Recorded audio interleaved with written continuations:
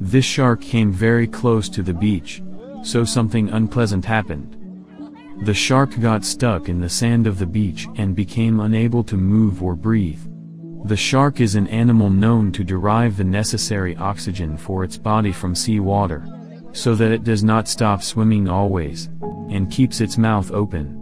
The shark has a few minutes before it runs out of oxygen from its body and dies, but it is fortunate for this shark that it found good people who helped it, and returned it to the water before it was too late, after which the shark returned to its natural environment safely, and bid farewell to its companions who saved it.